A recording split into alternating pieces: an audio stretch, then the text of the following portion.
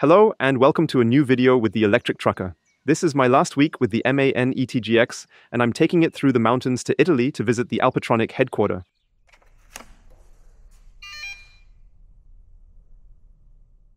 I found my trailer, and in the last video I complained about these wheel arch covers being too high and scratching on the trailer, but in the end, it's up to the truck driver to check whether things fit or not. And if it's built with a relatively flat fifth wheel, then you simply have to remove the covers. You can't be too lazy about it because ultimately you're the only one responsible for damages.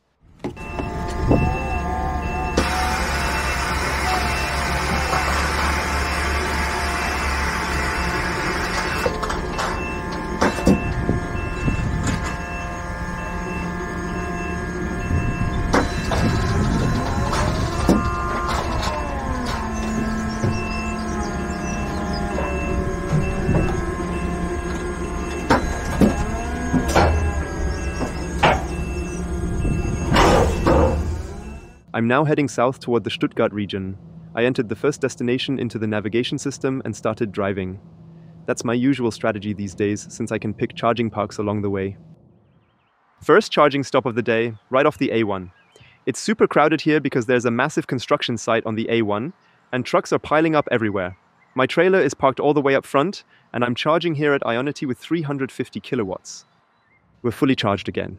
The 45-minute break was enough to recover the energy from 4 hours and 15 minutes of driving. That's perfect.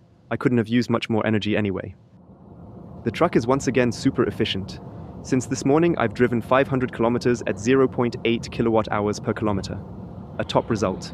And I did some more research into what makes this truck so efficient. The digital side mirrors alone only reduce consumption by about 0.8%. The electric drivetrain itself is more efficient, but that only accounts for around 1% savings. A major factor that I did not know about is the losses within the electric drivetrain, specifically in the inverter that converts the battery's DC power into AC for the motors, and in the motor itself. These losses are proportional to the square of the current, and since current is proportional to torque, it means the more torque, the exponentially higher the power losses. So minimizing the load on the electric motor always helps reduce energy loss. If the Iveco draws 800 kilowatts and the eTGX draws 330 kilowatts, that's a huge difference. At a steady 80 kilometers per hour, both trucks probably require similar torque, so their power losses would also be similar. But climbing a hill or accelerating from a stop is where the difference really shows. The same principle also applies with regenerative braking. You don't get all the energy back, because there are similar losses in the electric motor and in the inverter. And that's why people always say that coasting is the most efficient way to drive. Once you've used energy to get the vehicle moving, the best thing is to just let it roll. Because that way, there are no drivetrain losses at all. Of course, that's not really possible with a truck, since you're usually driving right at the speed limit anyway. But in the end, you have to drive the eTGX efficiently, not just because you want to, but because you literally can't drive it fast. It just doesn't go up hills quickly, and that's very much part of the vehicle's philosophy. Everything is built around efficiency. But starting next week, I'm going to try driving the Iveco more efficiently to see how much I can bring its consumption down. It's just after 7 and I've wrapped up for the day. I found a spot for the night and I'm charging the truck now. Going forward, I'm going to use charging stations I haven't been to yet. Always going to the same ones isn't that exciting anymore, especially since we already know they work. There are plenty of chargers out here, but the problem is that apps don't show which ones are actually the truck chargers. That's why I'm going to start writing down the charger IDs for the electric trucker app. Because for e-truckers, it doesn't matter if a car charger is free, we want to know if the truck charger is available.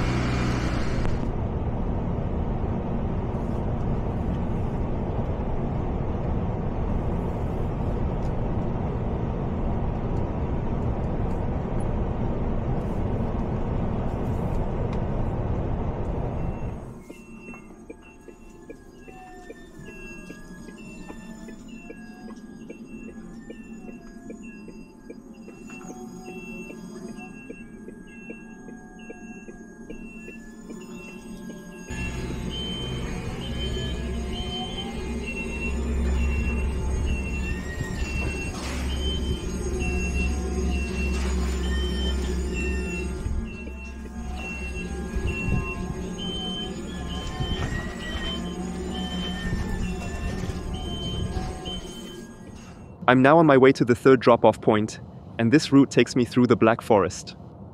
A gravel truck just passed me, and honestly all the transport companies that operate in hilly regions should be using electric trucks.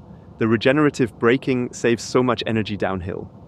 Third drop-off is done and I'm still on schedule. I'm starting to get hungry, but I'll wrap this up first, and then it's time to call it a day. Mission accomplished. And now the big challenge begins because I need to be in Bolzano tomorrow morning at 9. To get there I have to cross the Brenner Pass, but there is some major construction work on the route.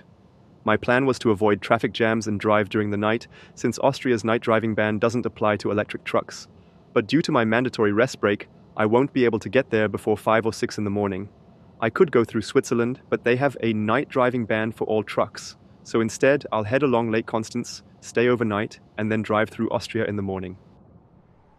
I've wrapped up for the day just west of Lake Constance, and it's not that busy even though it's already 6:30. I had some issues with the charging stations. The first 2 didn't work, but the third one did. It's only charging at 213 kilowatts, but that's fine for the evening. Now I'm taking the dog for a walk, go for a run, take a shower, and then I'm calling it a day. But I didn't pass any supermarkets and didn't bring any groceries. Starting the week with an empty fridge is really dumb. I'm hungry all the time and have to fall back on gas station food, which isn't exactly healthy. A14 Rheintal Autobahn Richtung Innsbruck für 71 Kilometer.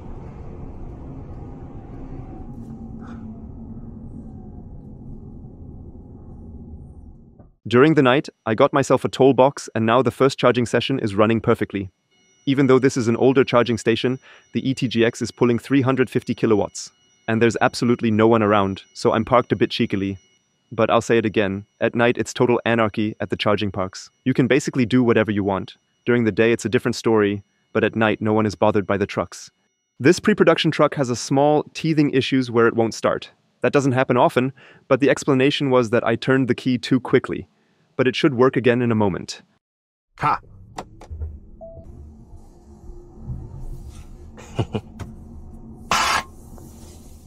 I have to take a little detour because a tunnel is closed, but driving through here is a pleasure anyway.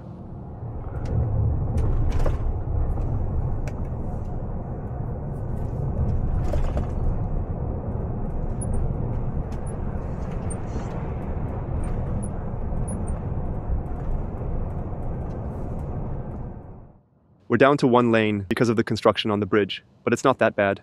The navigation system doesn't show any major delays either. I thought it would be worse than this. This week is the tour with the most beautiful views. I can't even put into words how stunning it is here. You're probably wondering what I'm picking up today. I love transporting things related to the energy transition, but what's still missing are charging stations. That's why I'm heading to the company Alpatronic to pick up new charging stations. Their headquarters are in Bolzano, and I'll get to take a look behind the scenes. I arrived in Bolzano with 64% battery remaining. Since the last charging stop, I drove 230 kilometers, used 177 kilowatt hours, and recovered 50 kilowatt hours through recuperation. That results in an average consumption of 0.55 kilowatt hours per kilometer. As we say in Germany, Da kannst du nicht meckern. you can't complain about that. Now I'm at the company Alpatronic, and I'm here with the managing director of Alpatronic, Philipp Senona.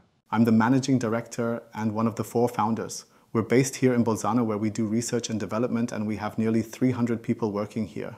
And here you can see a whole bunch of charging stations. This is a 400 kilowatt charger of the latest generation, and back there is a small 50 kilowatt charger. And here is my highlight: the dashboard showing all the charging points across Europe. This dashboard is absolutely wild. It basically just looks like a big green blob from all the charging stations that are installed and currently in operation. Now I get to drive my eTGX into the test lab, and we can test the new 1000 kilowatt charger. This is our lab area where we can also test trucks, and here we have the 1000 kilowatt charger. Inside the large housing is the power electronics, and then there are 2 dispensers, the grey one with CCS and the black one with MCS and CCS. Until now, the power electronics and dispensers were built into each charging point, which made the connection to the grid very simple. Something like this is a bit more complex with the different supply cables, but the dispenser can stand up to 100 meters away from the housing. The grid power comes into the housing, then the alternating current is converted into direct current, which then goes to the individual dispensers. You can connect up to 8 charging points, and usually dispensers have 2 charging points for efficiency and cost reasons. This grey one is a special model where we only have 1 CCS, but normally there's a second one on the other side. and here is an MCS plug, and the charging cable isn't significantly thicker or heavier than a CCS charging cable. But of course, there's much more copper inside.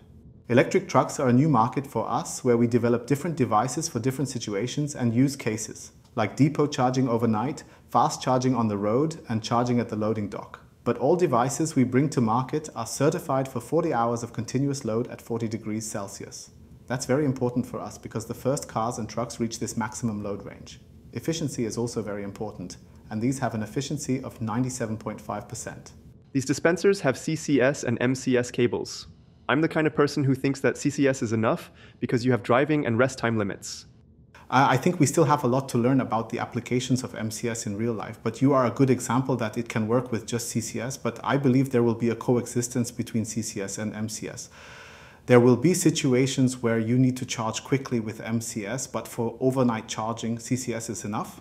And the small 50 kilowatt charger is also relevant for truck charging because it's perfect for slowly charging the truck overnight at the depot. That's the cheapest solution you can imagine because it's also the easiest to install. Philip, thank you so much for showing me around. And now we also hit the charging peak. There's currently no production truck that can handle more power than this, so I'd say it passed the test. Loading just started, and here in the warehouse, everyone's speaking Italian since we're in South Tyrol. These are 400 and 200 kilowatt chargers I'll be transporting, and I've never been loaded by 3 people at the same time before. My trailer is fully loaded. There are 22 hyperchargers inside weighing almost 15 tons. I've got 3 hours and 47 minutes of driving time left, and I'm heading back to Germany because I have to return the eTGX. Then I'll switch back to my Iveco and transport the hyperchargers to Sweden. I'll drive as long as I feel like, and then get some sleep. I'm at 90% battery now, so let's see how it handles climbing the Brenner fully loaded. I'm now at the highest point, and the truck drew a lot of power. I started at 90%, and after 87 kilometers, I'm down to 54%. That's an average consumption of 2 kilowatt hours per kilometer. Now let's see how it behaves downhill with regenerative braking. Strangely, my GoBox credit for the toll was already used up, and I just found out why. The employee entered the wrong emissions class, so I ended up paying the toll like a diesel truck. I should have checked that, but I'll get the money back since I have to send in the vehicle documents anyway. So if you're driving an electric truck in Austria and get a toll box, make sure to double-check the drive type and emissions class. I'm now in Veral, Austria, and finished for the day. The energy consumption going downhill dropped a lot, so over the whole trip, it's 1.05 kilowatt hours per kilometer. The regenerative braking was sufficient, because there were lots of speed limits as low as 40 kilometers per hour. I've still got enough range left to get to Munich tomorrow and return the truck with an empty battery. In logistics, every cent counts.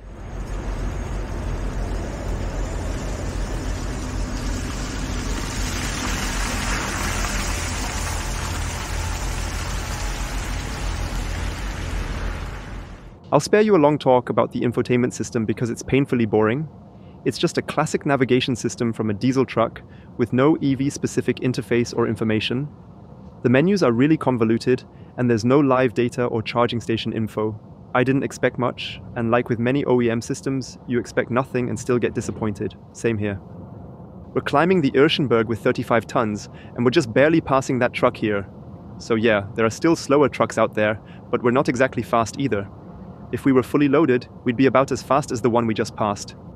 I arrived in Munich with 20% battery left.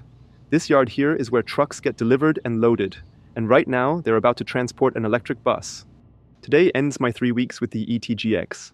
I drove almost 6,500 kilometers, and honestly, for a first-gen long-haul electric truck, the eTGX is pretty solid.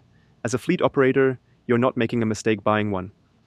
From a driver's perspective, you can tell the truck is tuned for efficiency, but that makes sense, and after all, it safely got me from point A to B with low energy consumption. Next week, I'll take the charging stations to Sweden and come across an eTruck that has a total battery capacity of 1,338 kilowatt hours. If you want to see the video earlier, you can get early access with a YouTube membership. Wishing you a great rest of the day and greetings from Munich. Ciao.